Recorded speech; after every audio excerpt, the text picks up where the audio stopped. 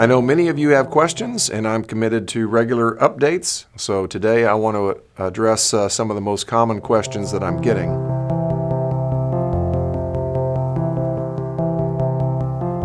Of course, our loads are light, and it's logical that I continue to get this question, but the answer is yes, and let me tell you a little bit more about why.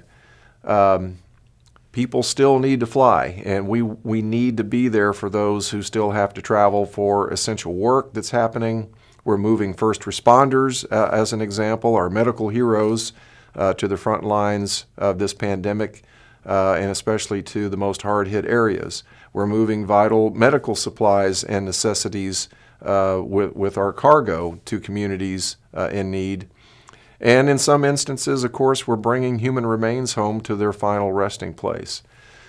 These are just a few examples of why the service we provide is so important.